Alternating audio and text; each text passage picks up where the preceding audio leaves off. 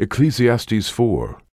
So I returned, and considered all the oppressions that are done under the sun, and behold, the tears of such as were oppressed, and they had no comforter. And on the side of their oppressors there was power, but they had no comforter. Wherefore I praised the dead which are already dead more than the living which are yet alive. Yea, better is he than both they, which hath not yet been, who hath not seen the evil work that is done under the sun. Again I considered all travail, and every right work, that for this a man is envied of his neighbor. This is also vanity and vexation of spirit. The fool foldeth his hands together, and eateth his own flesh. Better is an handful with quietness, than both hands full with travail and vexation of spirit.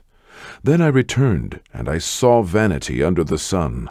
There is one alone, and there is not a second. Yea, he hath neither child nor brother. Yet is there no end of all his labor.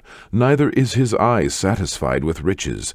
Neither saith he, For whom do I labor, and bereave my soul of good? This is also vanity. Yea, it is a sore travail. Two are better than one, because they have a good reward for their labor. For if they fall, the one will lift up his fellow. But woe to him that is alone when he falleth, for he hath not another to help him up. Again, if two lie together, then they have heat. But how can one be warm alone?